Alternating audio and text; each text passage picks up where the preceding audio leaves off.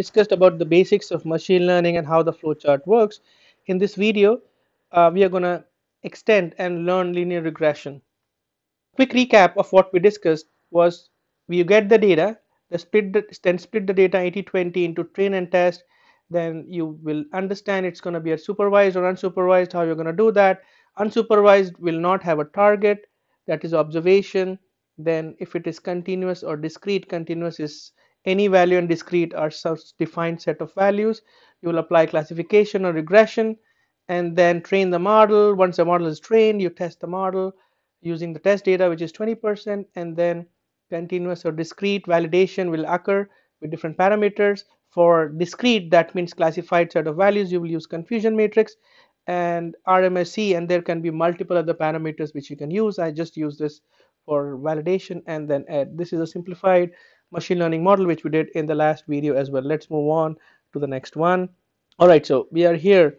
So the next step, so we got the data, right? We got the data, we plotted the data. What we found was the data is very simple linear, right? And then what we will do is we'll split the data. In order to split the data, we would use a train test split function. And if you look at it, this is a train test split function which I called from sklearn, which is scikit-learn model selection. And using the scikit-learn itself, I was able to call a linear underscore model, which is nothing but linear regression. So I'm going to use that, these two here, just scrolling down. So train test split, what we are going to do is the x and y here, x area, y is the price, we split using any random test data. Now what we will do is we'll plot the train data. If you look at it, the train data is a subset of this data set. Let me just plot it one more time here. All right, I have to run this one. So split the data is done and then I can plot it. So if you look at it, randomly from this data set, there are few dots which are missing now. So this is the entire data set. I'm then splitting into train and test. So in the train, you will have few of these data sets missing because those are in the test one. So let me plot the test one as well. So how you can do that, click on here, add code, and I'm going to plot the test also. So you would see that the union of train and test would be the entire data set. See, this is your test data. Test data, if you add these both, if you add these two up, this will become your entire data set. So all I have done till now is just split the data into two different sections. All right, time for linear regression.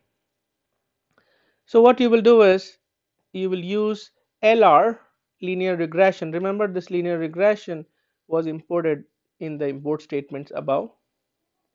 And then linear regression can take values and we have to reshape the values. For now, do not worry about the reshape, just write the same thing. So lr.fit, so this is initiation of linear regression. Linear regression dot fit, so I'm training the model. This is training the model, fit is train.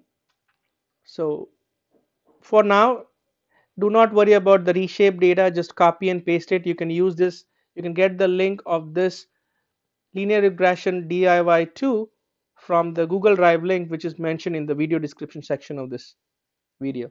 So xtrain.values.reshape, it's shaping some kind of values, you can print it and find out, but for now do not worry about it.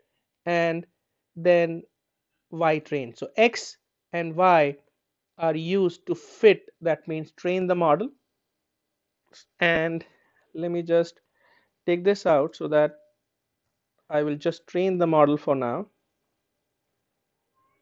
So training the model is done, and then I'm going to do a predict.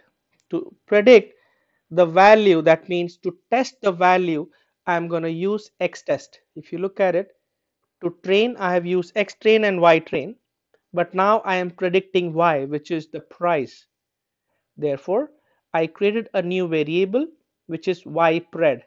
This is my predicted value from this model.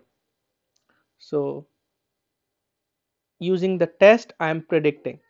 So ypred is the output of the model which was trained using this fit.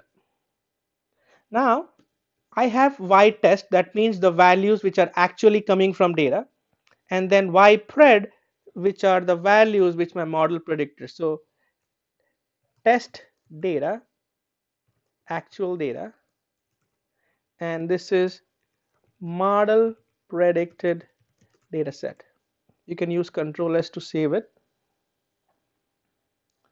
Now let's do this.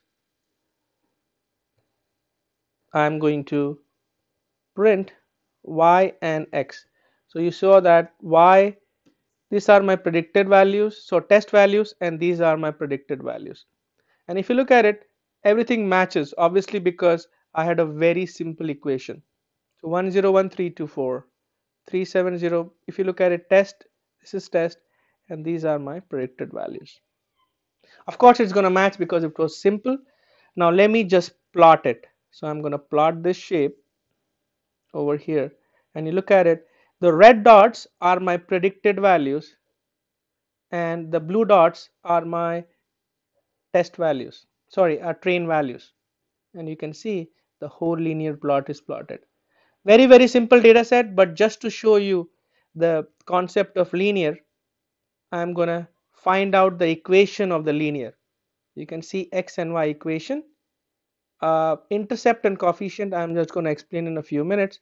The equation is, take the x value, that means the area, multiplied it by 199.5 plus add 1574 as a constant. Remember, in our school days we had a slope function which was y equal to mx plus c.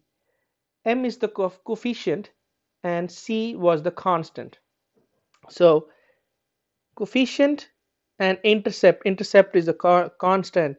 Using this value you would predict, and again the data set was very linear, it was super linear, it was a straight line.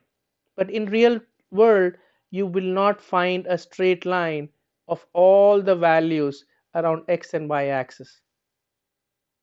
So this is only for learning purposes, to understand the concept of linear regression. What I wanted you to do is use this data set and go through it. The data set is also available on the Google Drive link which is mentioned in this video below.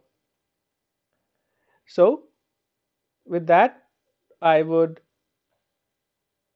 leave you with this linear regression. Please watch the video multiple times and learn from it. Questions, post it in the comment section of this YouTube video. Thank you for watching.